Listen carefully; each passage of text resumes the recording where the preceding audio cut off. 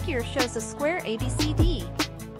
E and F are 2 points on AB and AD respectively. EF is 3 cm. EC is 4 cm and FC is 5 cm. Find the area of the square. You may use the chapters below to jump to the sections of the thinking process and different parts of the detailed solutions.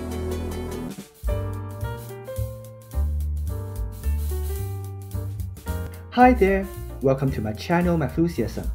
Today I want to share with you this geometry question of 3, 4, 5. Without further ado, let's get started. First of all, we're going to find the relation of angles in the figure. So let's look at the points E and mark the three angles at this point as E1, E2, and E3.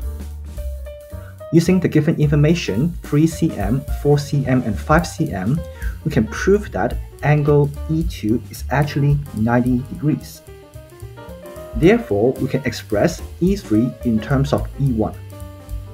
Next, we'll focus on the two red triangles AFE and BEC. Let's mark the two angles as small letter f and small letter c. We can also express f and c in terms of E1. Therefore, we can prove that the two red triangles are similar to each other. Using ratio of size of similar triangles, we know some information of AE and BC. And because we know that all sides of a square are equal in length, therefore we have the relation between EB and BC. Finally, let's look at the green triangle EBC. As we have information of the three sides EB, BC, and EC, we can make use of Pythagoras theorem in this right angle triangle to find the length of BC, which is the side length of the square, and therefore we get the area of the square. So the outline of the detailed solutions will be the following. Number 1, we obtain the relation of angles, in particular express all the angles in terms of E1. Secondly, we'll prove the two red triangles, triangle AFE and triangle BEC, they are similar to each other. And therefore, we know the ratio of size of these two similar triangles. Finally, we'll look at the three sides of the green triangle BEC, and using the Pythagoras theorem to solve for the side length. So we'll use the short form PYTH dot THM dot in the detailed solutions. And therefore, we can find the area of the square. So that's all about the thinking process. Let's jump to the detailed solutions.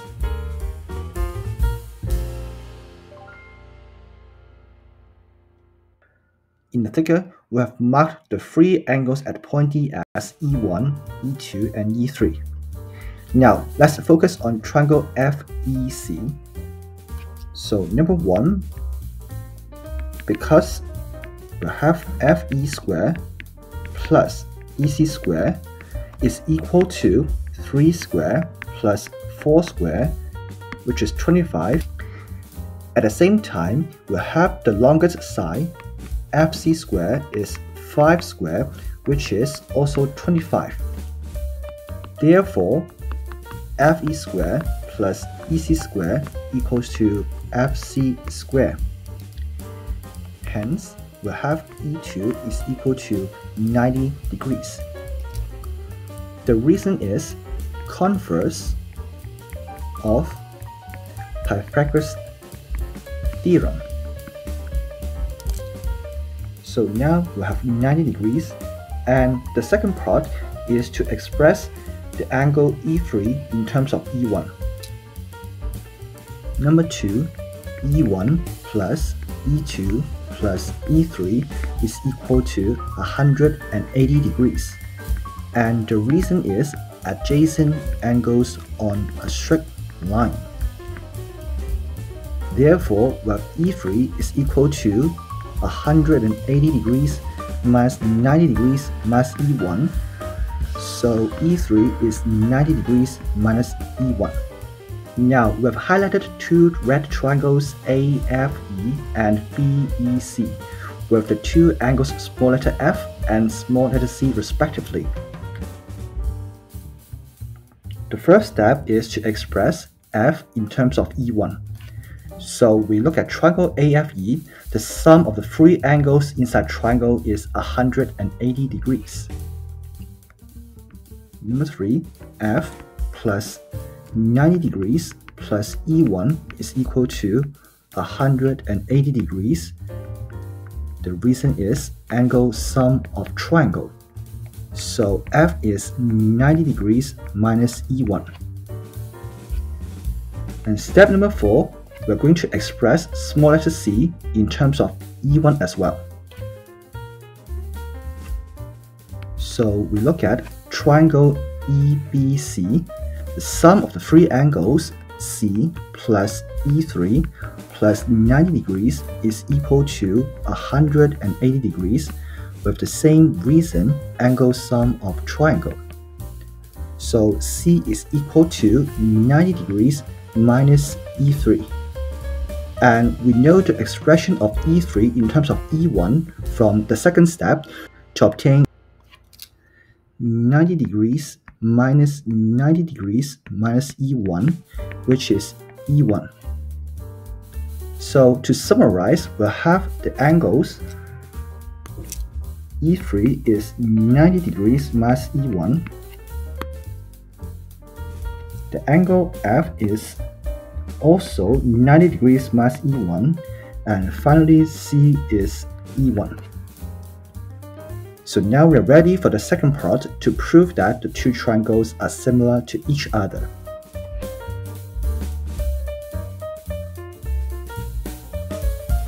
In part 2, we'll prove that the two red triangles AFE and triangle BEC are similar to each other.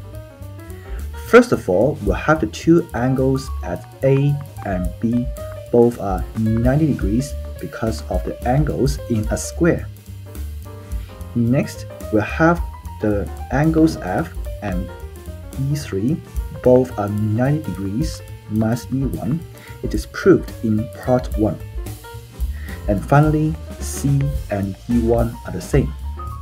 So we have three pairs of corresponding angles being equal. Therefore, we can conclude that the two red triangles AFE and triangle BEC are similar to each other, and the reason is AAA.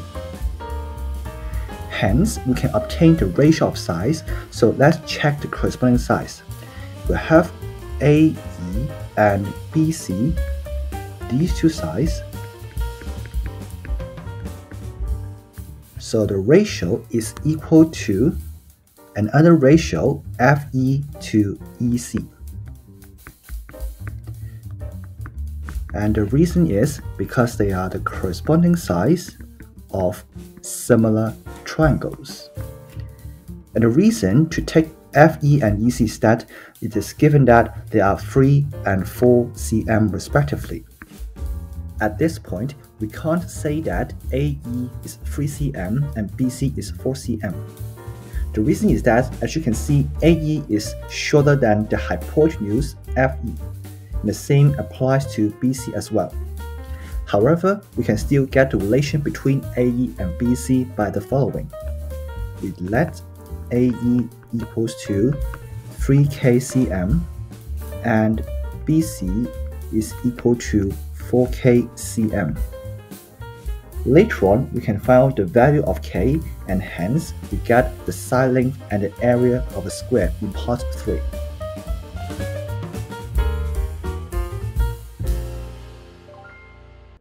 In the final part, we're going to find out the value of k and hence the side length and area of square. First of all, the two sides AB and BC are equal in length, and the reason is because of the definition of square. Therefore, we can find out the unknown length EB easily. On the left hand side, it is 3k plus EB, and on the right hand side it is 4K. Therefore, EB is equal to KCM. Now, let's focus on the right angle triangle EBC. We have the information of all the three sides, so we can write in triangle EBC, the two shorter sides, k squared plus 4k whole square is equal to the hypotenuse 4 squared. And the reason is because of Pythagoras theorem. On the left hand side, we have 1 plus 16, which is 17k squared, and the right hand side is 16.